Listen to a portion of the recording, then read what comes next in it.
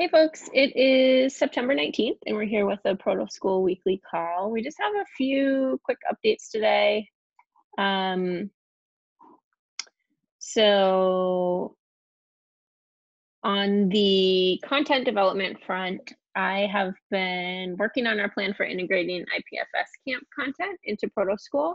So you'll find an issue in the notes that you can follow if you'd like to join in on that discussion. I've gone through and made some proposals for the content from the course on understanding how IPFS deals with files. And then that's a process that I'll be continuing to go through on each of the other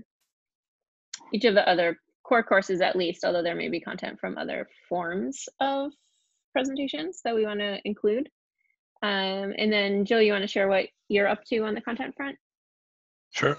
I've been working on, I started working on the new tutorial on non-mutable file system file API. So it will be like the equivalent to the tutorial that we already have for the mutable file system, but for the regular file API. Awesome.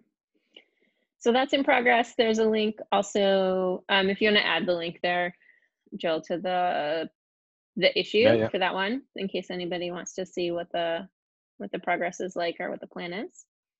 And then Dan Shields had found a bug. He submitted us a very specific wrong answer to one of the lessons, and it got hung up in, like, it just wasn't evaluating at all and returning an error or a success message.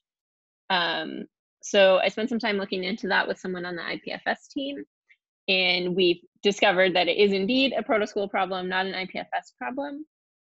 And it's something where we should change the way that we're doing our evaluation. Both in that particular lesson, there's like a conditional missing that we should include, but also we should do some work under the hood so that we can distinguish between this is an error that's coming from IPFS, or this is an error that's coming from the code that you wrote where you were missing a parentheses or whatever, or the function you wrote is not returning a value at all, which currently we have lessons that don't require that when we don't need that.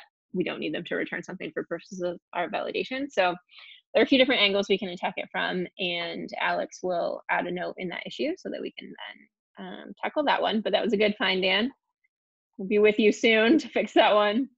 And then no new chapters this week, but we have a couple of efforts underway in terms of planning. So there are Q3 OKRs we're working on scoring. Obviously, we spent a bit of time working on onboarding when we left Diogo and gained Jill, so that is completely expected. We won't get through everything that we had planned, but we've done a great job of focusing on our most pressing issues.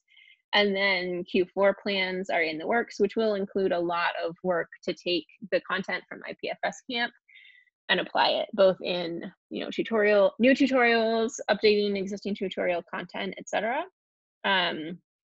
So there's a link here to the draft of those OKRs if anyone's interested, and we can share them officially once they're locked down. And then the one other thing I just wanted to share, which I will share my screen for a moment, is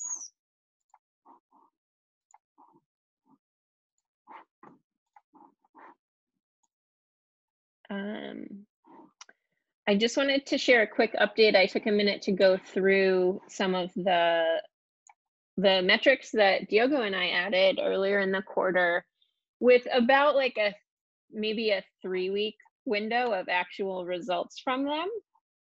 So just to kind of share what we're capable of doing now, we have now the ability to look at stats like the completion of a lesson or tutorial, whether people are using that reset code button, passed versus failed attempts, the wrong choices that they're picking in multiple choice, etc. So we have a lot more functionality than we used to, and we're also sort of protecting users a bit more by avoiding Google Analytics.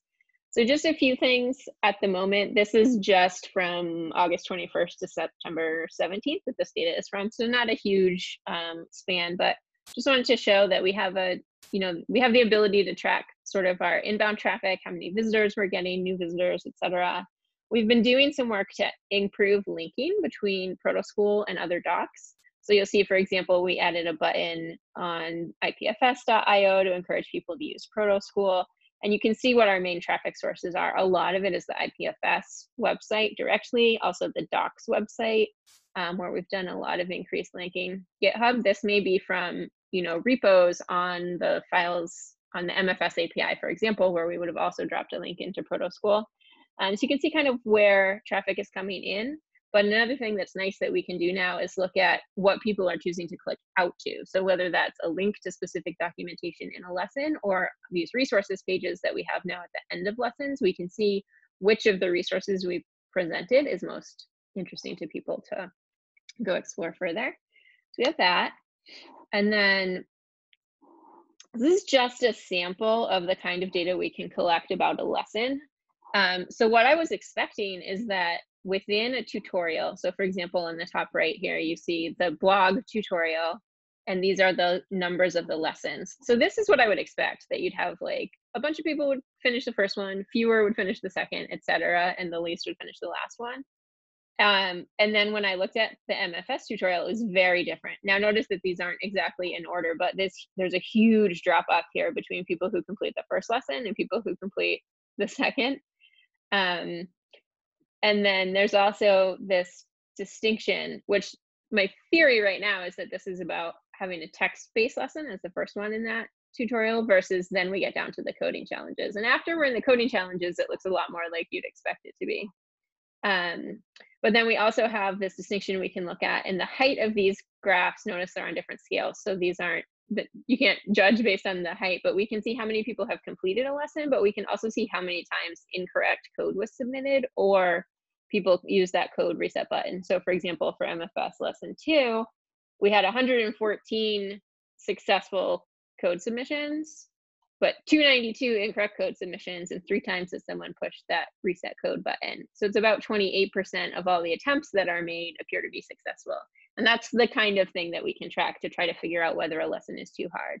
And to be fair, it's not a bad experience to have your code fail. Hopefully we've provided good error messages, so they're learning something as they go, we hope. But and then we can see kind of the overall stats for the site of how many times the lesson was passed. This includes the text-only lessons for this stat, and then the bottom 2 stats are about just the code-based challenges.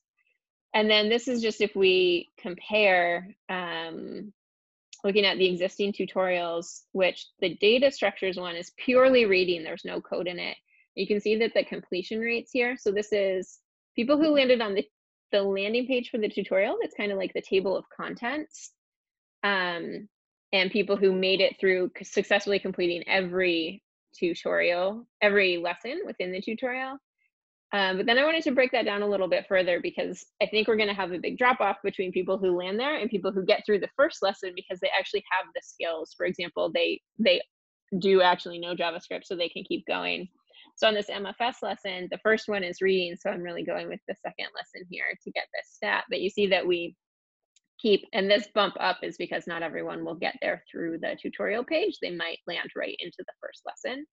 But if you take it from, you know, people who complete the first lesson, this is that compared to people who got to the landing page, and then people who complete the entire tutorial, you're looking at like a reasonably high rate for most of these of getting through. But this lesson from landing on that landing page to getting through the first lesson, there's a big drop off when you switch to JavaScript instead of the reading.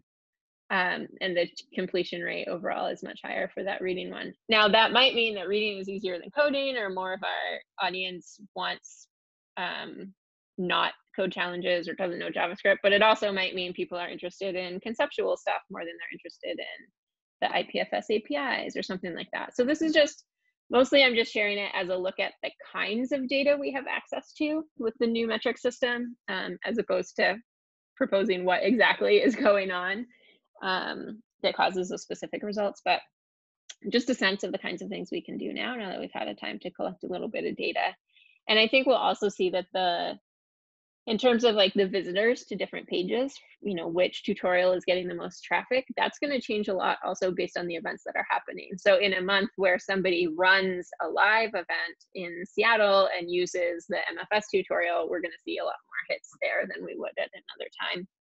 So that's just a taste of something that is kind of past work that we're resurfacing now that we have a chance to evaluate it. We had a lot of kind of false data being collected at the time we were building the feature because all of the visits from local hosts were included. So it's just kind of since then that we've been able to separate out our local host visits from the live production visits. So now that should be fairly clean data moving forward. Anything you wanted to chat about, Jill, today? I don't think we have any other big updates. No, for me, it's pretty much that. Cool. So I am traveling for the next couple of weeks, and Jill's going to be digging into some content creation while I'm out. So we're actually going to be missing this meeting won't happen on September 26th or October 3rd, and then we'll be back on October 10th. So I will update the invite in the community calendar, and I've already noted that in the GitHub issue for this call, but I look forward to seeing people on the 10th. And as always, the agenda is linked to from the meeting invite. So feel free to add any agenda items that you want to chat about on the 10th, and we will see you then. Thanks, everybody.